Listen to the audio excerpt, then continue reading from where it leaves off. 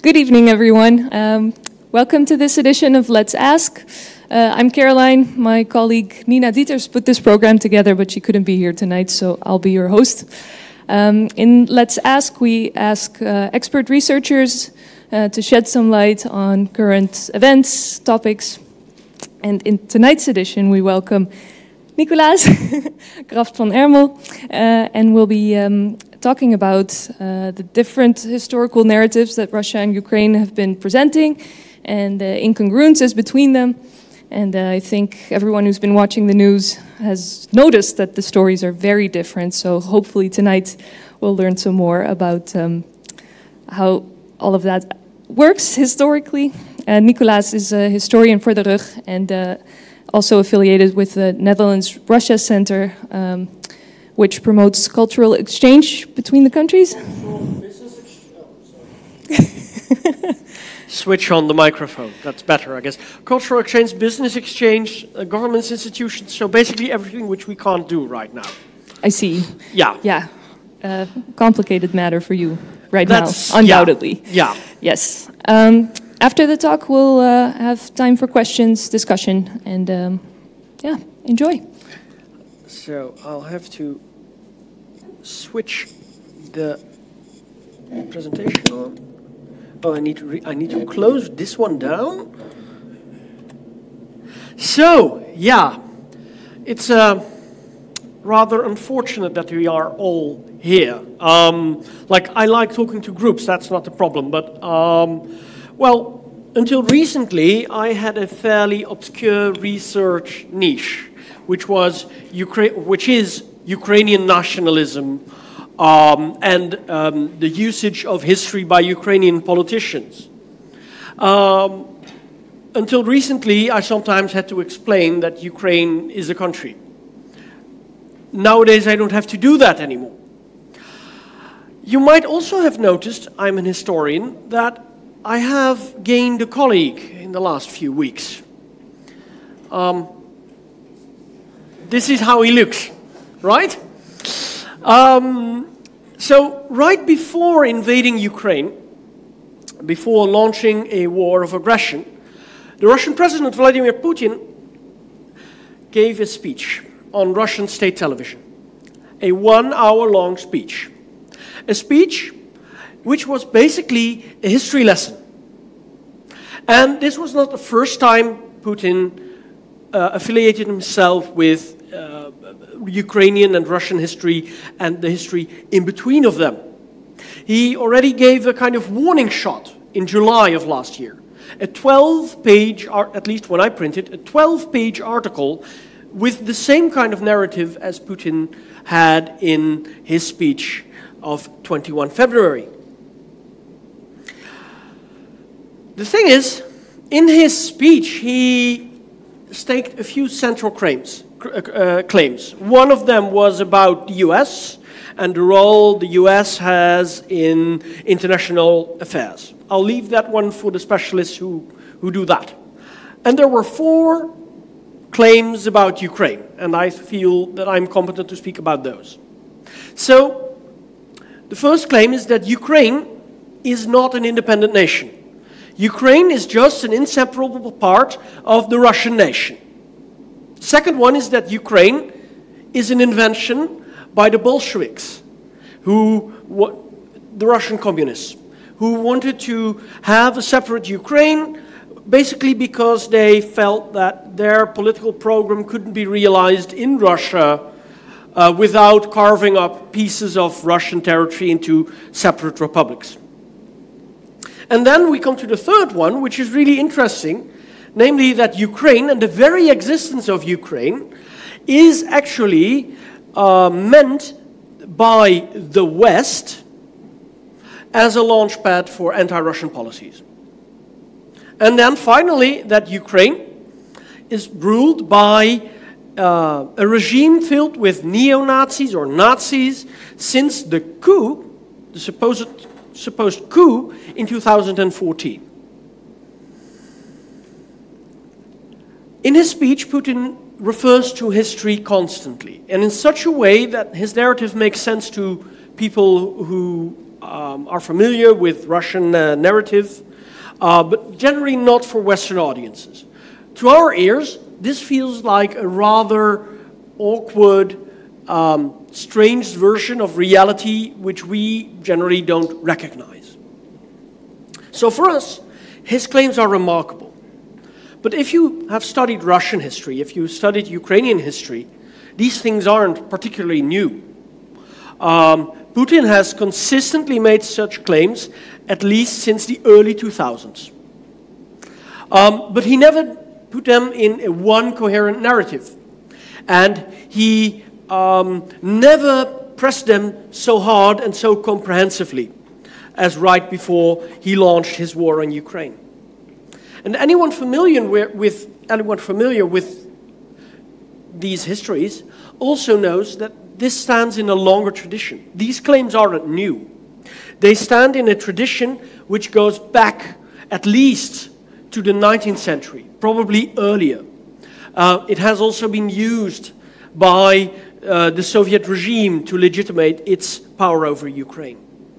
So this is just a repeat of history which we already knew.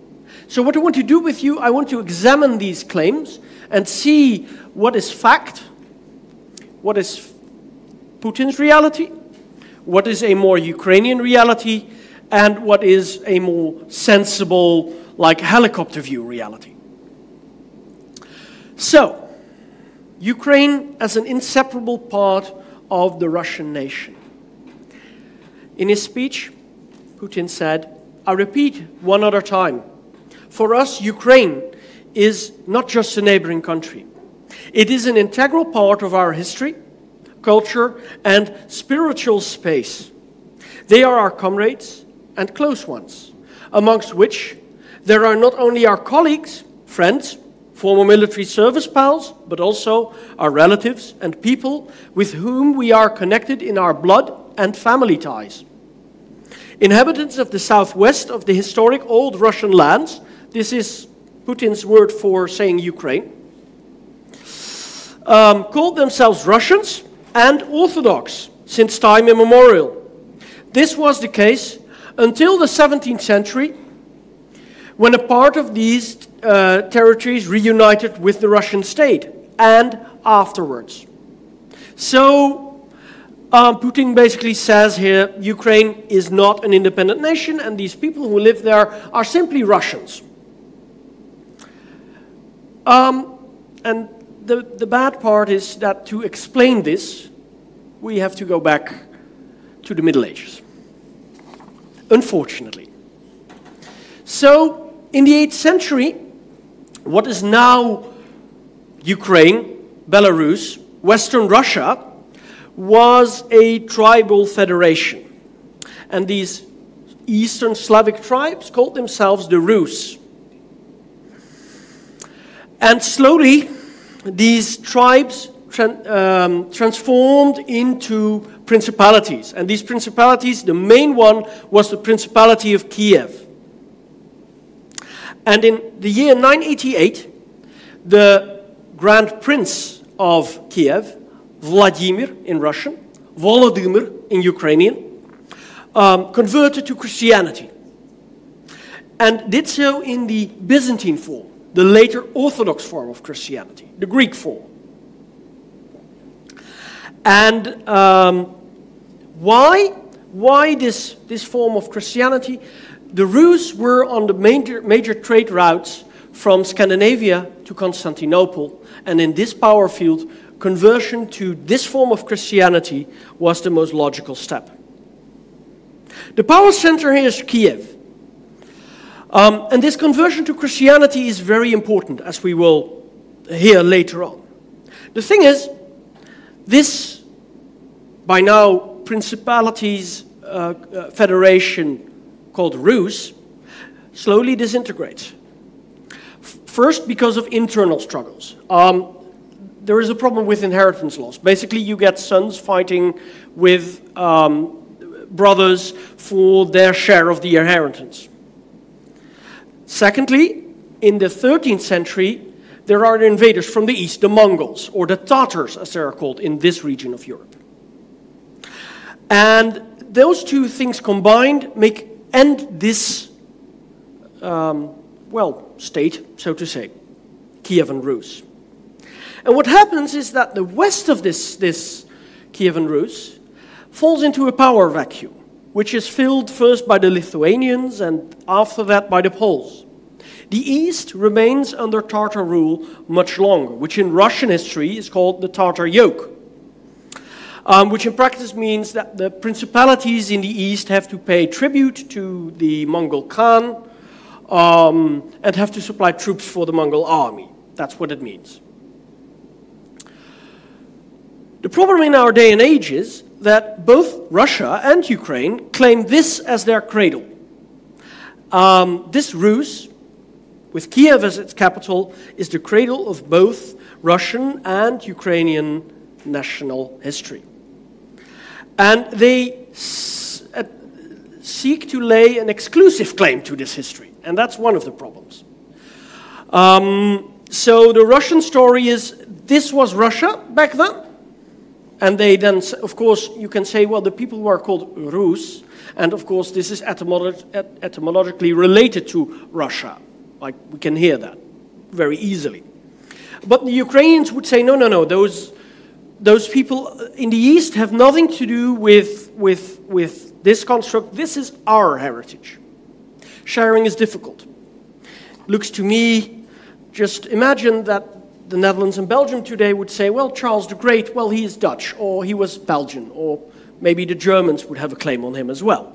And we would make that an exclusive claim. But that's essentially one of the problems which happens here. So the west of this realm, what is now Ukraine and Belarus, first falls in sway of Lithuania, and then in the sway of Poland. And of course, in European history, Lithuania and Poland go together, because in the 14th century, they formed a dynastic union which essentially later became a state called the Polish-Lithuanian Commonwealth. But if I say Poland, you probably would all say Catholicism, right? We know the Poles as a very Catholic people. And that's what Poland brings to the eastern part of their realm as well.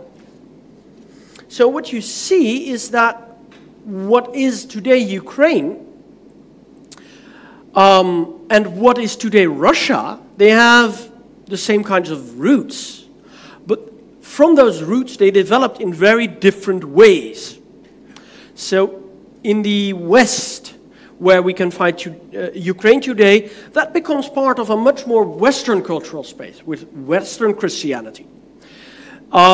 There even forms in the 16th century a special Ukrainian or Ruthenian, as it is called, form of Christianity, the Uniate Church, a church which uses the Byzantine liturgy, but recognizes that the Pope, the Bishop of Rome, is the head of the church.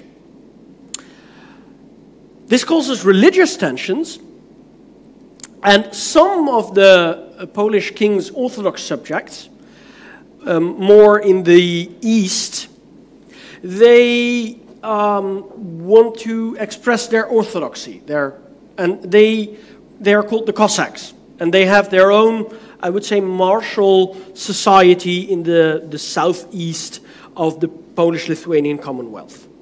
And there are constant conflicts between the Polish king, who wants to bring Catholicism to the region, and his Orthodox subjects. Which means that in what is today Ukraine, there are several bearers for separate identities. If we go to the east, there is one principality, the Principality of Moscow, or Muscovy, as it's usually called, which becomes the strongest. And Moscow, in Russian national history, throws off what's called the Tatar yoke, so the overlordship of the Mongols in the 15th century. And they proclaim, the princes of Moscow proclaim themselves to be Tsars of Russia in 1547. And the word Tsar is, of course, a Russification of the word Caesar. So they explicitly also put themselves in the tradition of the Eastern Roman Empire, of Byzantium. And their history becomes very different. They claim themselves to be a vestige for orthodoxy, a final stronghold for orthodoxy, especially after the fall of Constantinople to the Ottomans in 1453. And they spin up the narrative of Moscow as the third Rome. A very important concept, but it basically means, well, you have the first Rome, the Rome we all know, the Rome in Italy. It has fallen. Then you have the second Rome, which is Byzantium. It has fallen. The reasons for that are moral corruption and unchristian things.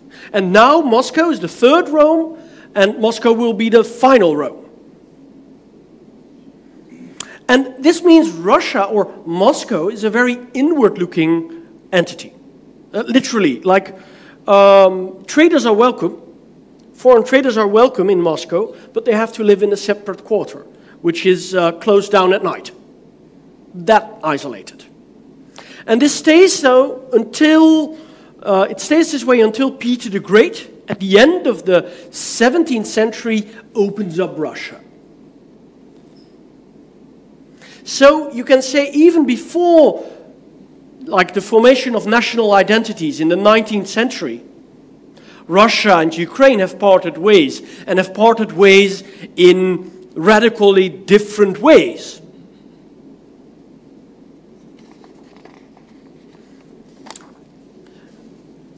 If you look at the map here, you can see that Muscovy starts out as a very tiny principality and gains territory, gains huge territories.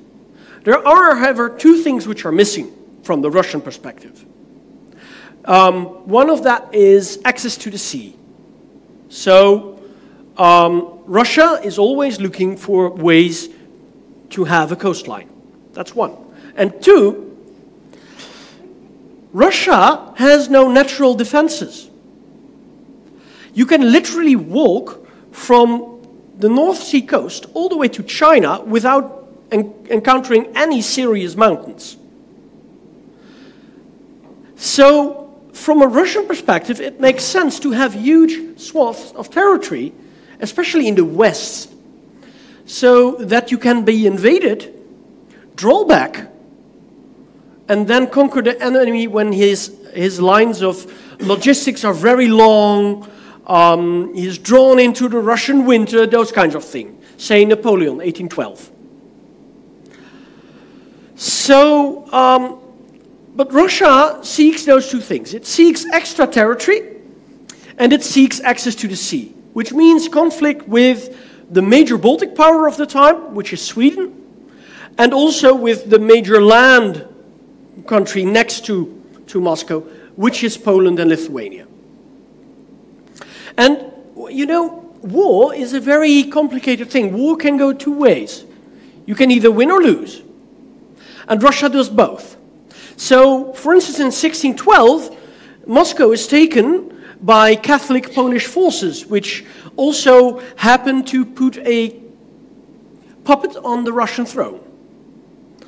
So, and this leaves deep wounds in Russian national consciousness also. That's something you can hear in Putin's speech he gave earlier this year. But in the end, Moscow gains territory. And one of the ways it gains territory is by approaching these Cossacks I was talking about. They live in the area, the striped area over here, which is called Zaporizhzhia in Ukrainian or Zaporozhye in Russian. These Orthodox Cossacks, who are unhappy with the rule by a Polish Catholic king and by his Catholic policies, they rebel in 1648. And they seek allies. And one of the allies they settle on is, of course, the Tsar in Moscow, the Orthodox Tsar in Moscow. But they seek an alliance. The Tsar sees it another way. He sees it as a reunification of ancient Russian lands with Russia. So Russia has an appetite for extra territory in the West, which is like we can understand why Russia wants it, but it has an appetite for this territory, and it starts to use the history, the medieval history of the area, and the Orthodox religion of the people who live there as an alibi to annex it. And this remains the case throughout history.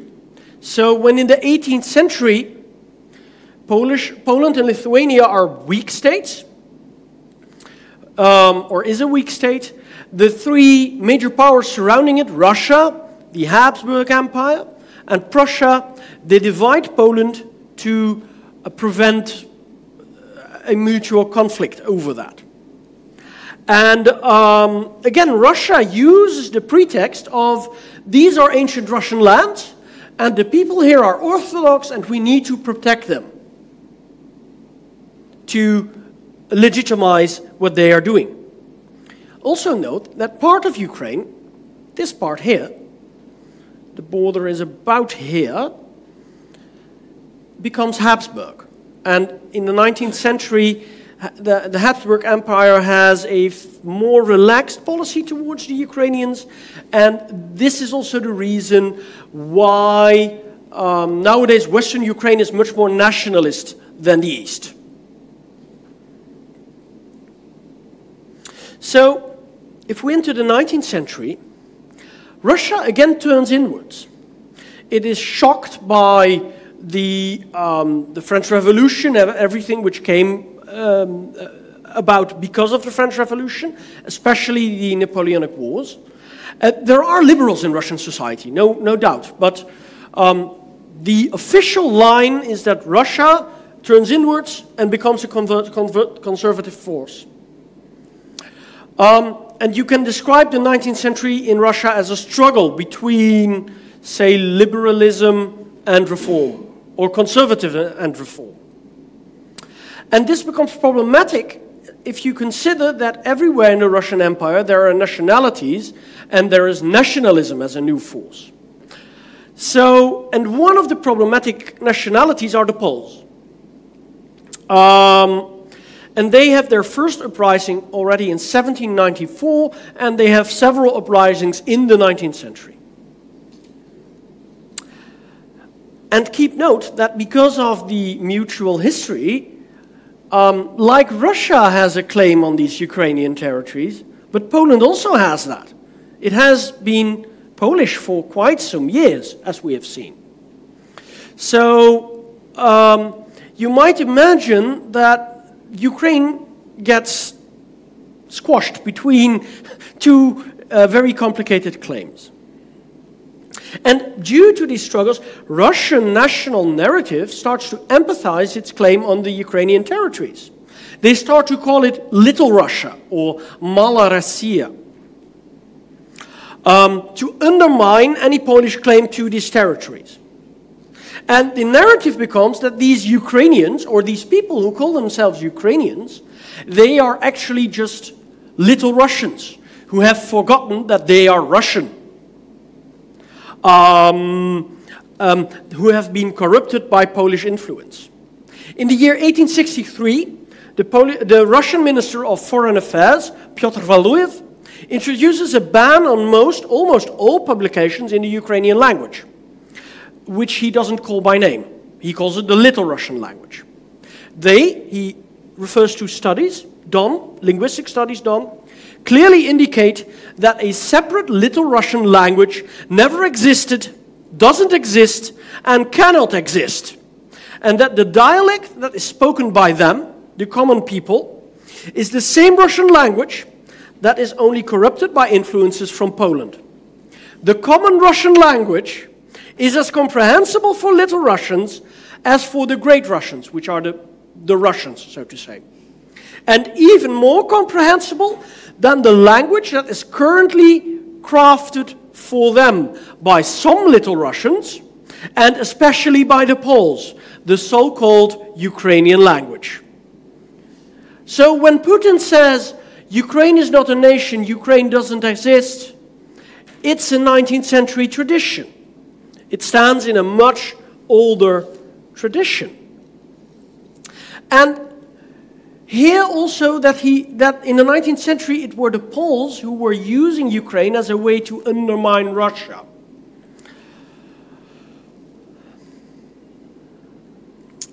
Last year, in his article, Putin expressed exactly the same argument. Step by step, Ukraine was driven in a dangerous geopolitical game. The goal of this was to change Ukraine in a buffer between Europe and Russia, and into a bridgehead against Russia. Unavoidably, the time that the conception Ukraine is not Russia was no longer sufficient arrived. There was a need for an anti-Russia, which we will never accept. And he then continues, and the most reprehensible is that Russians in Ukraine are not only forced to betray their roots, their generations of ancestors, but they also need to believe that Russia is their enemy. It is not an exaggeration that the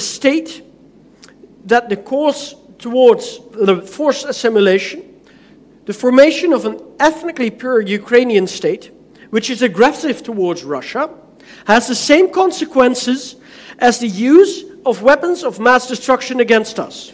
As a consequence of such a deep artificial rift between Russians and Ukrainians, the Russian people can difficult word.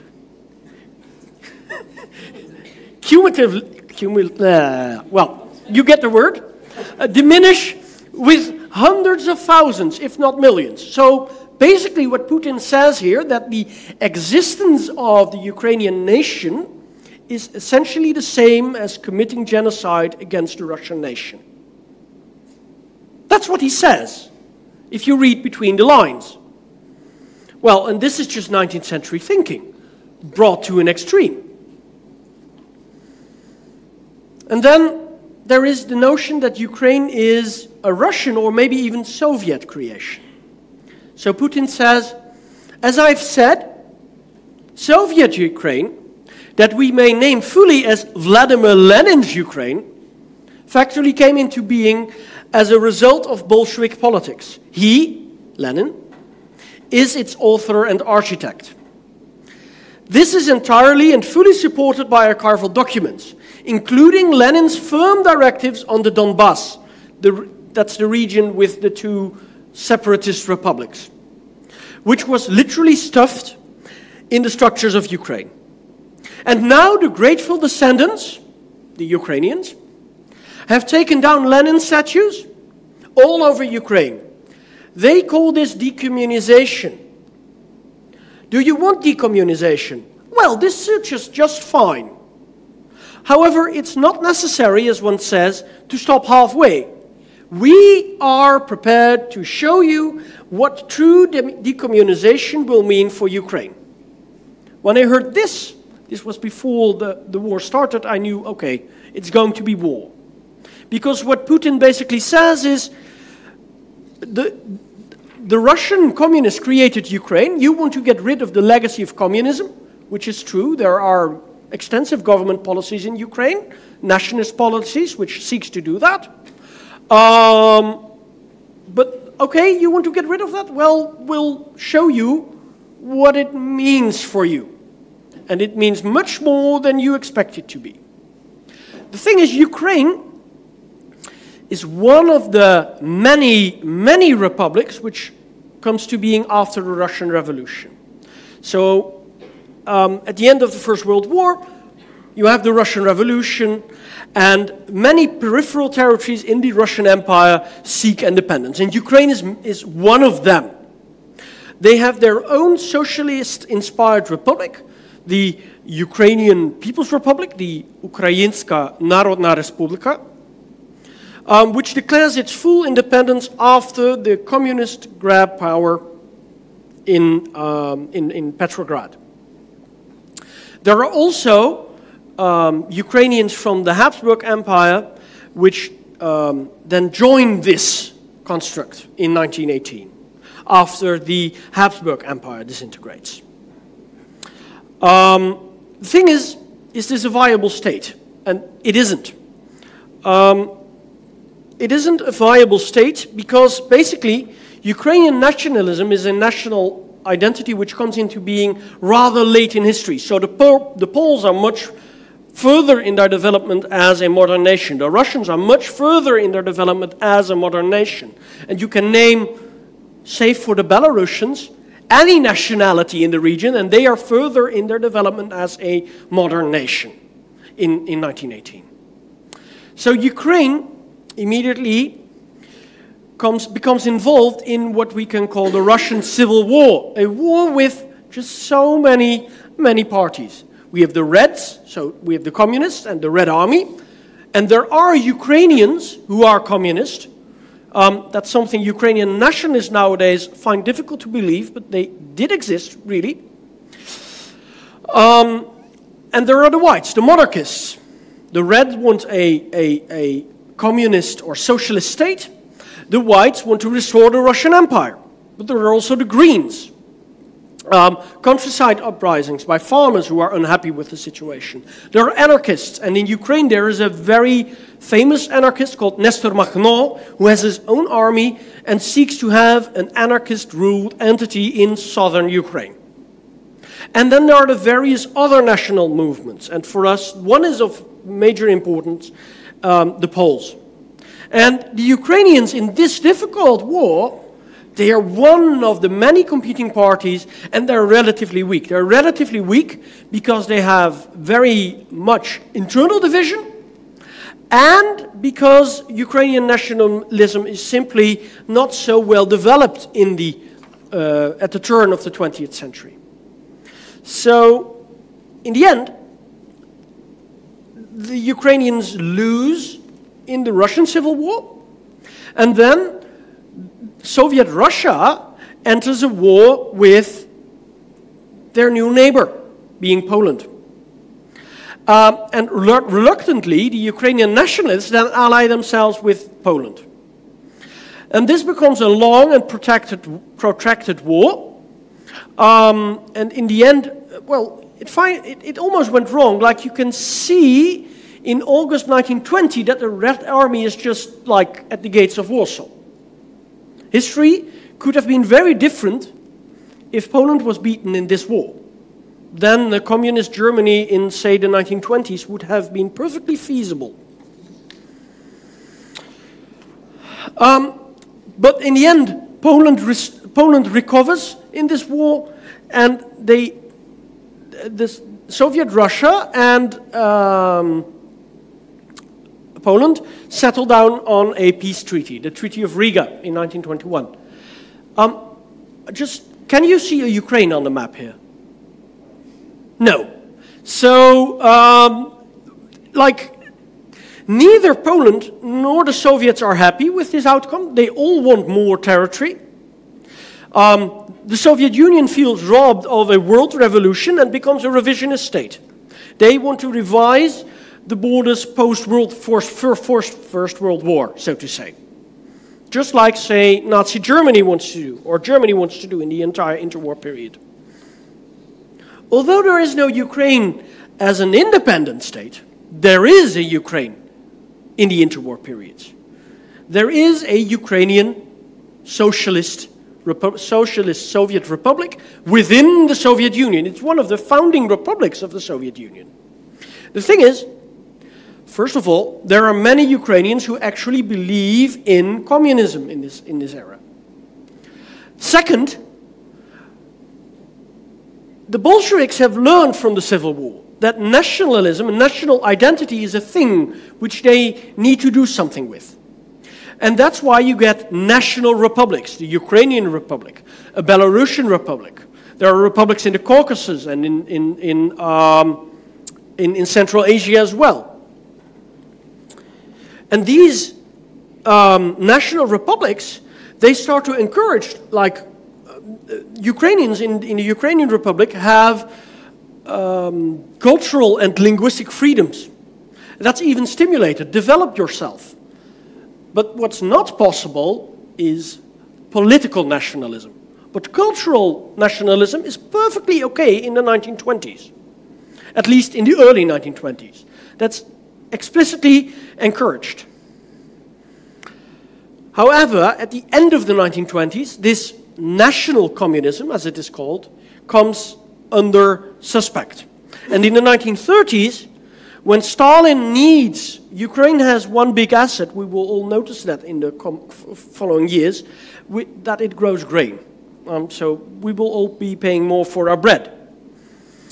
And Stalin also knows that Ukraine is good territory for agriculture. And Stalin wants to industrialize the Soviet Union, wants to give it a modern industrial economy in order for it to be ready to fight a major war. So to pay for that, he needs Ukrainian grain. He needs to export Ukrainian grain. To feed the new worker population in the Soviet Union, he needs the Ukrainian grain. And not only Ukrainian grain, also Kazakh grain, and there are other agricultural regions as well. And to do that, Stalin wants to what is called collectivize agriculture, which means farmers need to give up their own plots of land and need to enter into huge farms which are collectively run and which do a kind of industrial scale agriculture. The thing is, farmers don't want this. And this is forced on the farmers with violence. And one of the ways Stalin does this in Ukraine is by simply taking all the grain and leaving not enough grain for the farmers to feed themselves. So he creates an artificial famine. I hope you're all sitting comfortably, because the lowest estimate of the number of deaths is 3 million. The larger amounts are 9 million. However, the higher the amount gets, the more political the claim is. You might imagine. So a fair estimate would be 4.5 million. So 4.5 million Ukrainians, Russians also, in Ukraine are starved to death to force Stalin's policies. Nevertheless, when Putin says the Bolsheviks have created Ukraine, he means this republic, this Soviet republic. And this republic will get larger, as we will see. But before we can do that, we need to go to, well, Ukrainians are just Nazis, that trope Putin uses. To do that, we need to go to basically the Polish part of Ukraine. Over here, like, there are anti-Ukrainian policies, assimilation policies by the Polish government, but like there is more freedom in Poland than in the Soviet Union. And in Poland, there are nationalists, veterans from the nationalist movement in the early 20th century who are unhappy with how things went down for the Ukrainians. And they form a new nationalist organization, the Organization of Ukrainian Nationalists, the Organizacja Ukraińskich Nacjonalistów. Their first leader is a man called Yevhen Konovalets. You see him here, it's the left photo. And their ideology can be best described as, first of all, anti-Semitic. And they also equate Bolshevism with Judaism. That Bolshevism is understood as a Jewish plot against the Ukrainian nation. And they also believe in the principle of, well, one nation, one party, one leader. So I think it's fair to call them fascists. And they are underground in Poland. And they aim for a mono-ethnic Ukrainian nation state with one national leader. And they have a set of 10 commandments. I'll give you a few of them. You shall attain a Ukrainian state or die fighting for it. You will not hesitate to even commit the greatest crime if the good cause asks for it. You will receive the enemies of your nation with hate and deceit. And their mode of operation in the 1930s is terror attacks on Ukrainians who don't agree with their policy, but also murdering Polish ministers.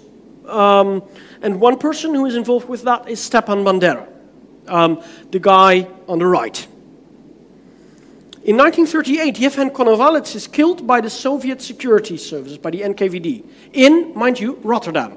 He is blown up with a bomb on the Koolsingel in Rotterdam. And you can still visit his grave in Rotterdam to this day.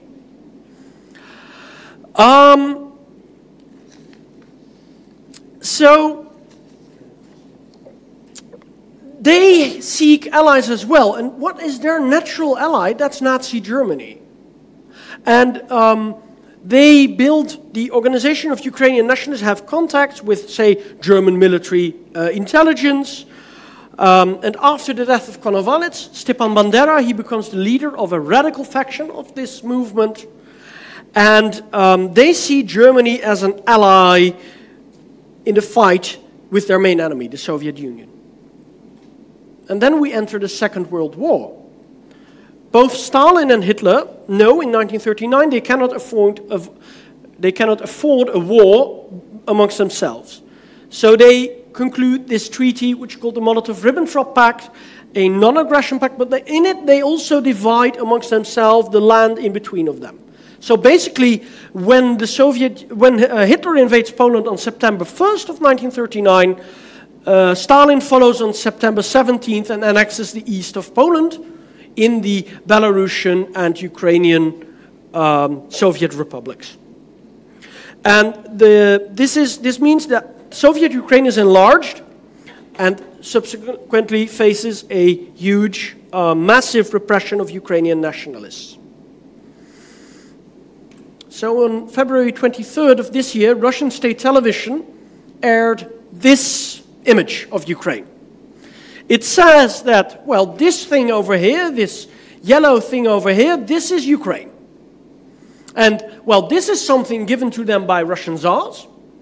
This is something given to them, it's a present by Vladimir Lenin. This is something which Stalin gave to them. And you can see the dates, they basically align with the events we have been talking about. Oh, and this thing, the Crimea, is given to them, according to this picture, by Nikita Khrushchev in 1954. So basically when Putin says, well, I'll show you what real decommunization means, is basically, well, you'll be left with this thing over here, which is where the Cossacks were in the 17th century. The thing is, from a Ukrainian perspective, things look rather differently. There is such a thing as Ukrainian nationalism, and there is a reasonable cause for a Ukrainian state. But their claims are as exclusive as the Russian claims. From a helicopter view, things look very differently, as we might have noticed. So during the war, especially after the Germans invade in June 1941, well, the Ukrainian nationalists start collaborating with the Nazis, and this is not a nice picture to look at. They declare a Ukrainian state in July 1941, and at that time there are pogroms against the Jewish population of Lviv. At the same time when this state is declared.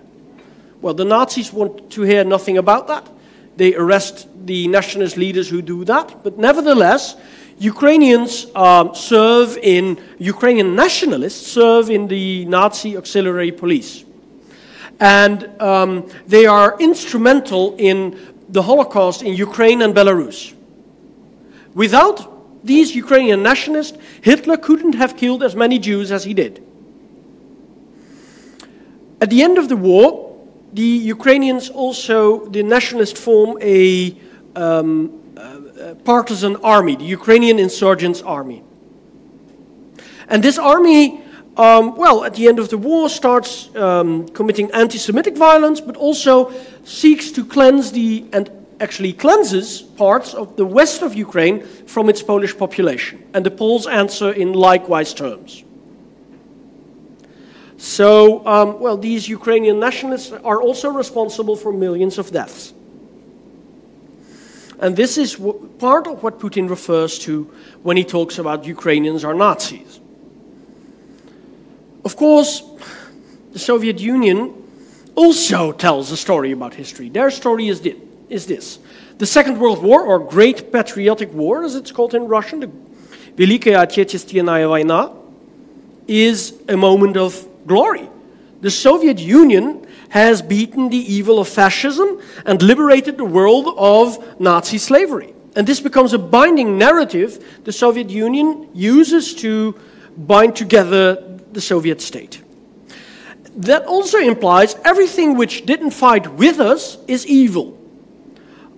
So the collaboration of the Ukrainian nationalists with Nazi Germany is now used as an alibi to attack and suppress Ukrainian nationalism in Ukraine.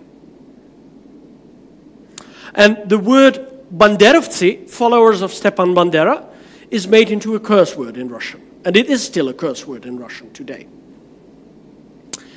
Please note that when I say Ukrainian nationalists, you may think in the tens of thousands. If I say Ukrainian Red Army veterans, I have 2.5 million.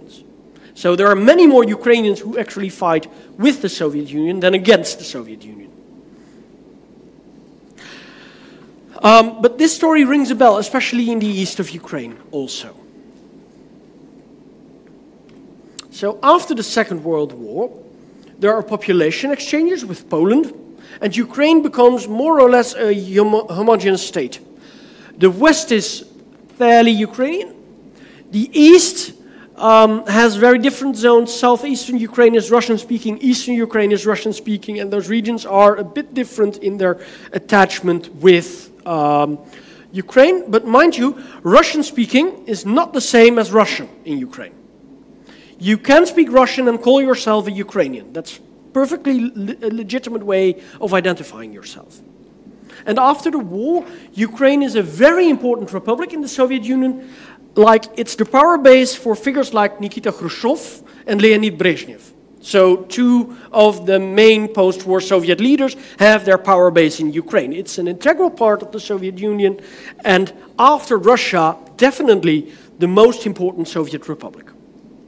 And this republic becomes independent in 1991 because, well, the Ukrainian nationalists, who are a minority in Ukraine, they strike a deal with the communist establishment in Ukraine, who feel that, well, the Soviet Union is going down south, and they need an alternative to keep their power, prestige, corrupt practices, etc. So they simply trade, well, their ideology from communism to nationalism. And this way Ukraine becomes an independent nation.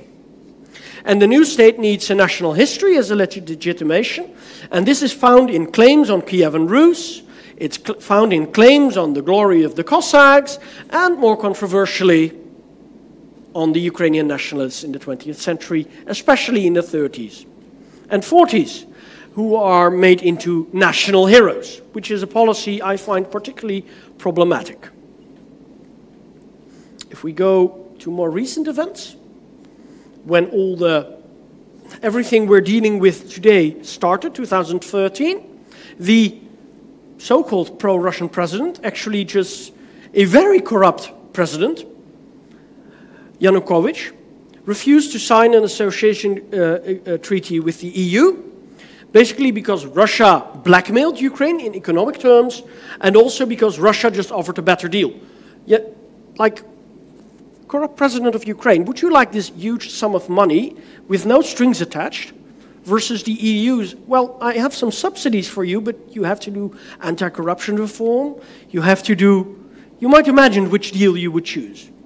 Like, if I were a corrupt president, I would know which deal I would choose. Definitely not the EU's deal. But this starts protests, which are violently repressed. There are dictatorial laws imposed on the country, and this violence ends in a massacre in February of 2014. We still don't know actually how and why, but what we do know is these protesters, peaceful protesters, start defending themselves. And the defense is led by ultra-right-wing nationalists, who are definitely neo-Nazis. The president flees the country. He is deposed by parliament. There are new elections for a new president. But like nationalist slogans are now normalized. Is what happened in 2014 a Nazi coup? Well, No. It starts with the president using force against peaceful protesters. And in the subsequent presidential election, there are two ultra-nationalist candidates. One of them you might call a neo-Nazi. And together they have 1.86% of the vote in a country of 40 million people. And, well, in parliament, the nationalist parties, the neo-Nazi parties, have 7 out of 450 seats. And imagine, Ukraine has a dual system. Part of parliament is elected proportionally, like in the Netherlands, and part is elected by district, like in the US or in the UK. And they only have the latter types of seats. Also says something about how much neo-Nazism or Nazism is accepted in Ukraine. And by the way, if we talk about, say, neo-Nazi violence, there's one country in Europe which leads the pack, and that's Russia, and not Ukraine. But the thing is, the new regime starts really to use nationalist rhetoric and starts to make heroes out of problematic nationalists from the past. In a response also to what Russia is doing in 2014, annexing the Crimea, stoking up a fake war in the east of the country. And of course, that gives Putin an extra weapon to hit the Ukrainians with, right? So that's also part of what has been going on. Well, then we come to more of our time. Zelensky, the current president, becomes president in 2019. His predecessor, Petro Poroshenko, who has used this nationalist rhetoric, he campaigns on the slogan, Armia Mova Vira, army, language, and faith, religion, so to say.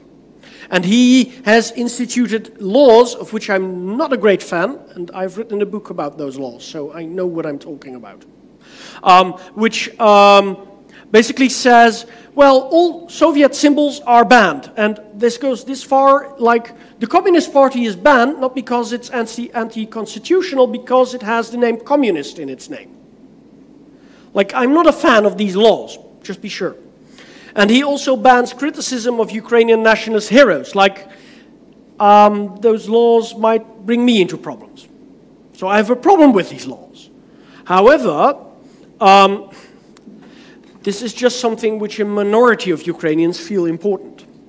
And the candidate who comes in, Zelensky, he says, well, actually, Poroshenko, you promised to do anti-corruption reforms, and he didn't do anything of that. So who is Zelensky? Zelensky is a TV comedian who, in his TV comedy, accidentally becomes president. He's a history teacher in the series. Because he promises to end corruption and then tries to reform the Ukrainian state but doesn't succeed in that. And he starts running as a presidential candidate and uses exactly the same rhetoric. He says, I'm an outsider, I'm not part of the political system, so you can trust me, I will not be a corrupt politician like all politicians have been in Ukraine during its independent nationhood, or independent statehood. And also, I will bring peace. But is he really an outsider? His program runs on a television channel which is owned by one of the big business people in Ukraine with political connections, who also ran the largest bank in the country, which went bankrupt because, well, this business person used it as his personal purse. I find it really, really convenient that we have a TV comedian from his channel who first runs like a campaign by being a TV comedian, then becoming a real politician. And yes, over the last years, he really started to do some reforms, but initially he wasn't really good at that. But just to say, is this president a Nazi? Well, he has a Jewish family. His first prime minister was Jewish, So that would mean that we have a Nazi-ruled state in Europe with a Jewish president and a Jewish prime minister. That's something I find hard to believe. And Zelensky, he hammered down on those nationalist policies. They are still in place, but they are less strict now, or were less strict now. I don't know where things will head, because nationalism has gotten a big boost in the last few weeks, you might imagine. But he is definitely not a radical neo-Nazi nationalist. So, by way of a conclusion, we can't really conclude anything about this situation yet. But history and interpretations of history are part of the core of this very conflict. But there is much more to discuss. There is this ghost of NATO expansion, like that rings in the conflict as well. You have the Russian worldview versus a Western worldview, which are very different. You also have the development in Russia. Russia, after 2012, becomes a rather repressive state. And there are upcoming elections in 2024, so this might just be part of the campaign for the 2024 elections, so to say. But those are just some minor thoughts. In short, there is much more, and I have already used like 15 minutes more time than I was allowed. There's much more to tell about Ukraine, about Russia, about this whole conflict than I can do here. And even on the things I have discussed with you today, there are much more perspectives than just mine. But I hope to have given you some kind of more in-depth knowledge, which is also more detached from, well, the tweets of the day, so to say, which are usually just distractive of, like, the real analysis.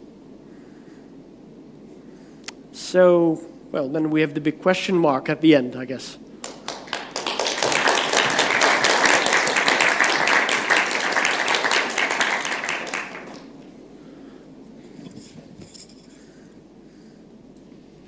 Do we have any questions? I'll come to you, the microphone. Test. Well. Yes, it's working. What is the reason that? Can I hear? Yeah. Okay. What's the reason that we only agree when two countries are in conflict? One is winning, one is losing. The winning tells the rules for the losing part. You understand me? Yeah, I can. Okay. Yeah. Why do we agree about that? That's a rather strange thing. It's rather a way of acting like an animal. I'm the stronger, so I am right. I don't know whether I agree with the statement that what we might call might is right. Yes. Like, it used to work like that. But actually, under international law, it doesn't work anymore like that. Unfortunately, under international law, there are also very little ways of enforcing the rule of law in between states. And that's one major problem. But, well, if, like, say, Putin gets anything out of this war in terms of compromises from Ukraine, say a neutral status or recognition of the annexation of the Crimea, that would be not only a loss for Ukraine, but would be a loss for all of us. That would be a loss for the validity of international law as we know it. It would create precedent. Unfortunately, we are part of the problem, because the whole language Russia uses, Russia says it's doing good in Ukraine, right? It's ridding the world of Nazism. It's also enforcing, so to say, human rights. That's what Russia says it does. It doesn't do that, but like that's the Russian claim. That's something they stole from us, because we started doing that in 1999 in Kosovo. We started doing that in Iraq. and in other places as well. It used to be the way that sovereignty was something which you couldn't violate. But we, the West, we created a way to violate sovereignty because we also thought human rights were important to protect by force. And we enabled Putin's narrative in a way as well.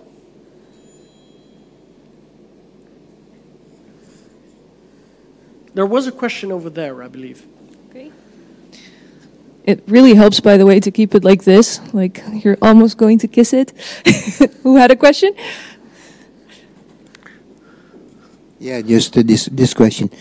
What will be the situation next year? Will Putin succeed? I think if I really knew the question, the answer to that question, I would have another job. I would probably also have a Nobel Peace Prize in 2 years. As an historian, my trade isn't really...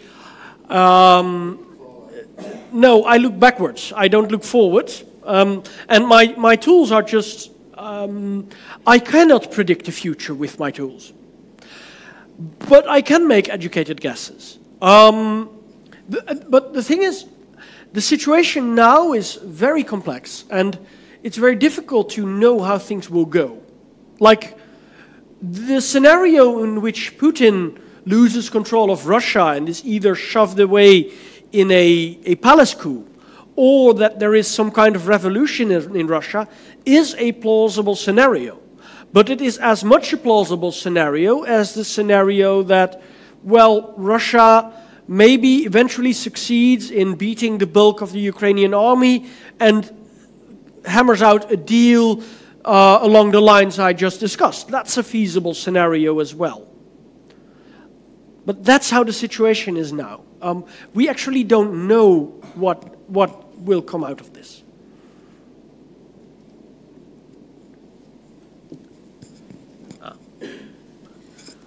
Yes. Before 2014, did the people of the Crimea and the Donbass, did they see themselves as Russian or as Ukrainian? Thank you for your question, because it allows me to tell things which I couldn't tell in my talk. There is a difference between the Crimea and the rest of Ukraine. The Crimea has a whole different history. The original population of the Crimea is Turkish, the Crimean Tatars. They are Muslim. But after the 18th century, the territory was slowly Russified. And most people in the Crimea identify as Russians and speak Russian as well. Ukrainians are a minority. So, the Crimea is a special case. The Donbass is a different region of Ukraine. It has been part of Ukraine from the moment Ukraine became a republic in the Soviet Union. But because this was the main industrial region in the country, you have a huge influx of people from all over the Soviet Union. And most of the people in the Donbass in 1991 actually identify really as Soviet citizens, not really as Russians. They speak Russian, but they identify as Soviet citizens. And that becomes morphed into, well, attachment to Russia. But, it's difficult to gauge that region. What is interesting, though, is that in 1991, when Ukraine declares its independence, there has been a referendum in Ukraine on Ukrainian independence. And there is no region in Ukraine which voted against independence. Even in the Crimea, 54, but I might be wrong by 1 or 2%. 54% of the population voted for independence of Ukraine. In the Donbass, the figures are much higher, say high in the 60s, low in the 70s. So that's very difficult to gauge. It's very difficult to gauge what that region is really heading for, because after independence, the region starts to become, well, like the bulwark for pro-Russian policies. It's also where the people like Yanukovych have their power base, so they also use that, engineer out an electorate by using pro-Russian policies. It's also something they do. So it might just very well be the case that if you would have done a fair referendum in the Crimea in 2014, you would have gotten a vote for we want to join Russia. For the Donbass, probably, well, I don't know. It's difficult to gauge, but it would have been a possible outcome. But the Russian-speaking parts outside, like in Kharkiv or like Odessa, that's again a very different region where people might call themselves Ukrainians but speak Russian. And then there are also huge parts of the country where you can't really, like, people maybe indicate I speak Ukrainian or I speak Russian, but like if you open your ears, you would hear something which is neither Ukrainian nor Russian, but something in between. So Ukraine is a very complicated country, and identity works in divergent ways, so to say. However, after 2014, the country united much more. Like, it really feels like we're under attack by a foreign nation, and we need to protect ourselves, show unity, and things which were unthinkable beforehand, like Russian speakers using ultra-nationalist slogans from the 1930s or 40s, are now possible.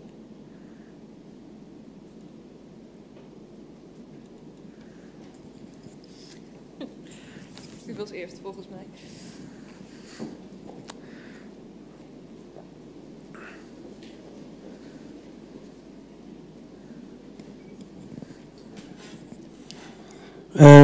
How much difference is between Russian and Ukrainian language?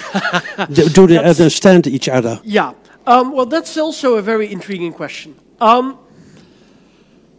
Thing is, comparing, like, we might compare it to, say, Dutch and German, which have a degree of mutual intelligibility.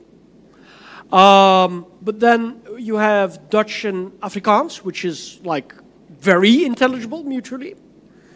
But all those comparisons go wrong in such a way. So what you must consider is, first of all, the Eastern Slavic realm is a dialect continuum. So people speaking in the local dialect in, say, the eastern part of the Ukrainophone territory, they can speak to people on the Russian side of the border without any problem. It works the same way here in Groningen. If you go to Boende, just across the border, you can speak in Gronings, right? So that's one thing. But if you look at the standard languages, they're both Slavic languages from the same part of the Slavic languages, and Slavic languages are highly mutually intelligible. Like grammar there are some differences, but grammar is more or less the same. But in terms of pronunciation, the languages are very different.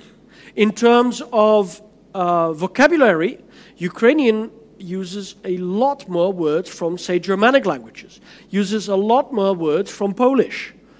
And also, like, you all know the word Maidan, probably. It's the Ukrainian word for square, but that's just Arab. It's the Arab word for square. It comes to Ukrainian via Turkish.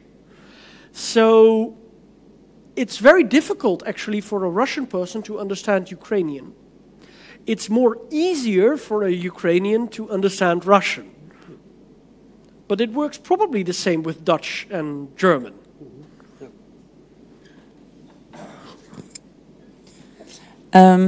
What do you think is the main reason for current war? Is it, from your lecture, it would be the anger of Russia about Ukrainian nationalism. However, there is the other side of the NATO's expansion east, and their demands of Russia. Their main demand is that Russia or Ukraine stays neutral. They don't have the main claim that Zelensky has to step down, which you would expect if your main reason for your anger is a nationalistic government. I don't know whether the last part is true, because denazification is one major Russian claim, or was initially one of the major Russian claims, and denazification is something you can explain as Zelensky has to go. But what you say as two different things, I see as two coins, or two sides of the same coin. And what we see here is a clash of perceptions of how the world works. Russia has a perception of how the world works, which is radically different from a Western way of perceiving how the world works, and the Ukrainians are caught in the middle. Nowadays, mainly agreeing with the Western way of how the world worked. But in 1991, that went down in a different way. And those are two sides of the same coin, because Russia believes NATO is a threat to Russia's very existence. That's what Putin made adamantly clear. But the existence of Ukraine is also a threat to Russia's existence. And it's the same strand of thought. But they are expressions of that thought in different arenas. But then you might ask, why now and not 10 years ago? Well, first of all, the war already started 8 years ago and not 3 weeks ago. And why now? Because this narrative has gotten more influential, because Putin has worked out most of the business people from his inner circle, has worked out most of the more liberal voices from his inner circle, and he is now in an echo chamber with all like ex-KGB people who really believe these kinds of narratives and see threats in everything. So that's my short answer to your question. Which is still not really an answer. Which is not an answer. Why is it not an answer? What do you think is the main reason? Because Russia believes the world works differently than the West. Or not so much Russia, but Putin, who controls Russia and the Russian state, believes the world works in a different way than we perceive it to work. So their fear of more of the spiritual killing that Ukraine is doing by being a separate nation is has the same value for them as the NATO's expansion east. All right. Exactly. Cool. Because, like, Ukraine is a fake identity created by the West to undermine Russia. Yeah. Okay.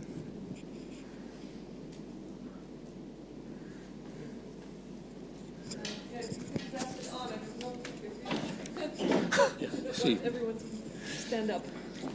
Oh, ho, ho.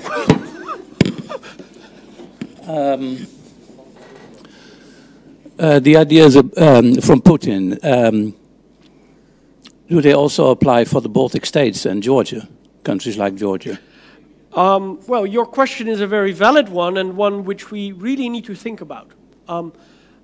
In practice or in theory, they most certainly agree or apply to those territories. By the way, Putin already showed that in Georgia in 2008. So, we don't have to discuss Georgia that much. That's, already demonstrated. As for the Baltic states, in theory that might apply, but I do hope Putin realizes that those countries are in NATO and that has consequences. If not, we have a major problem. But you think Georgia will be the next victim? No. I don't know whether Georgia will be the next victim, because after 2008, Georgia went down in its policies, went down a whole different way than Ukraine did. 2008 was a warning signal to Ukraine, to Georgia, and to NATO. And afterwards, Georgian policy changed. And so I don't know whether Georgia will be the next victim. of Russian aggression. But what I can say is that if Georgia moves more to the west, then we might see a repeat of what we see now. Well, Georgia wants to join the EU and NATO. Yeah, they say, sure, they say so. But they also know that that's not something which is feasible.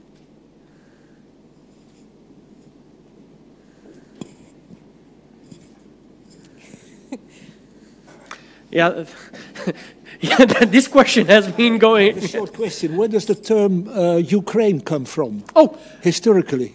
That's an interesting question. What does the word Ukraine mean?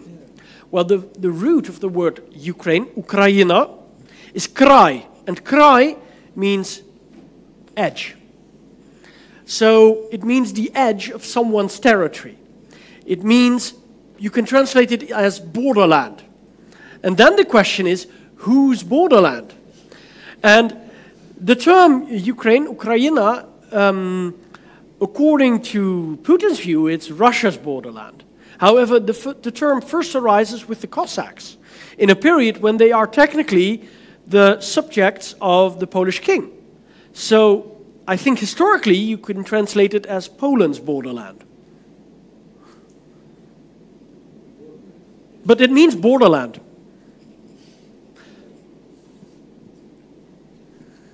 You had a question, yes? Can you tell something about possible practical considerations? Like, for instance, I read that irrigation systems to the Crimea have been cut off. Oil pipelines have been cut off. So in how far has all this been just make up for very practical considerations? And which are these practical considerations, if so? Well, first of all, the irrigation of the Crimea, that's one of the reasons Crimea was made part of Ukraine, because it's dependent on water supply from Ukraine. And that's why it was made part, one of the reasons it was made part of the Ukrainian Socialist Soviet Republic in 1954. As to oil supplies, oil supplies and gas supplies, Russia says they are still delivering it to Western Europe via Ukraine at this very moment. Whether that's feasible when the war keeps going on, definitely not. One of the things which is maybe like some economic thing going on behind the scenes is this. Ukraine, like in the early 90s, Ukraine had no way of paying Russia for gas. But it was the main transit route, so Russia had no other option than just supply the gas against huge discounts. That might be a reason for realigning Ukraine into the Russian political system. But I don't think rational arguments are in play nowadays, because like any rational president, knowing what the cost would be, like a 15% decrease of GDP structurally, that's what we're talking about in Russia. Like any reasonable operating politician would have made another choice. We are seeing a war of ideology. That's my sincere conviction.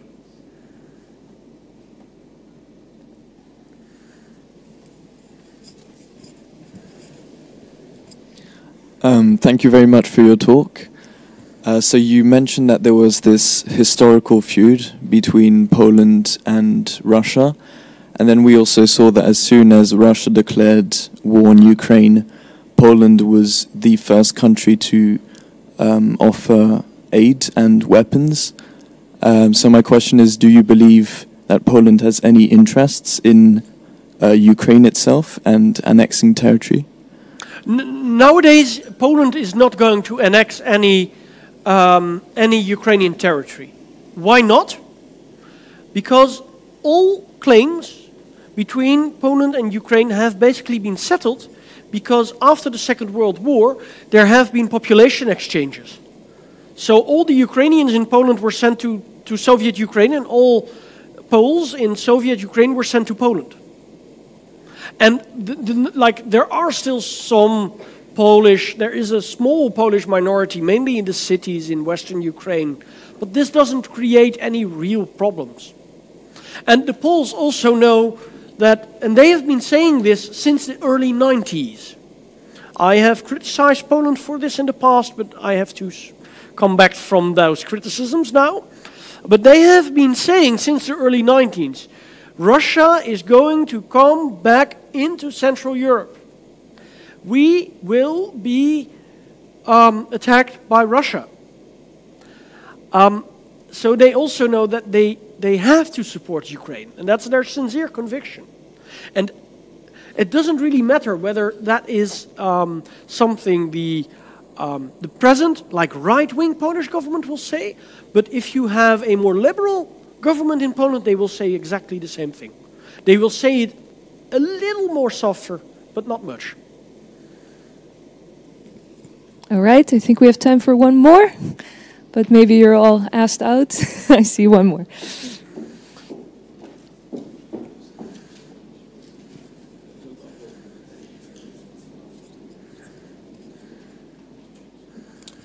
In 1994, there was a treaty between Russia, Ukraine, England, or UK, and USA about the nuclear weapons inside of Ukraine.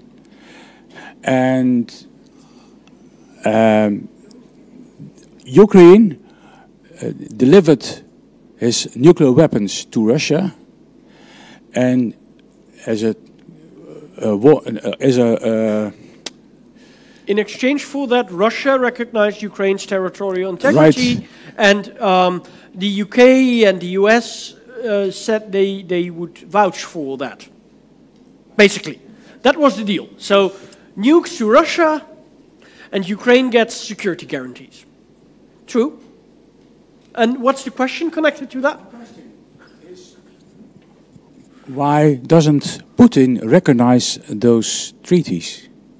There are two, by the way, after World War II, all the countries in Europe accept their borders. Yeah, that's also Russia. Yeah, well, the Soviet Union back then. That's the Helsinki Treaty, 1975, the Helsinki Accords. Well, why Putin doesn't recognize that? First of all, the Helsinki Treaty is a treaty, or the Helsinki Accords are very much vested into like the Western view of how international law works. Putin doesn't believe in that system. And then Putin didn't put his autograph under the Budapest memorandum.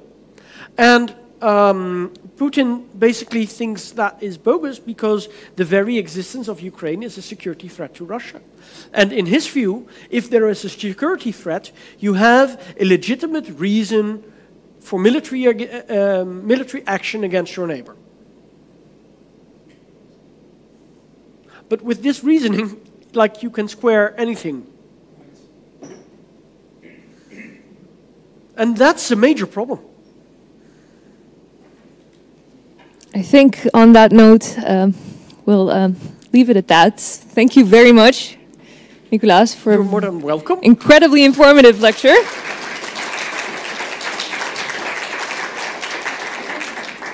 And thank you all so much for being here tonight. We have a lot more programs coming up in the near future.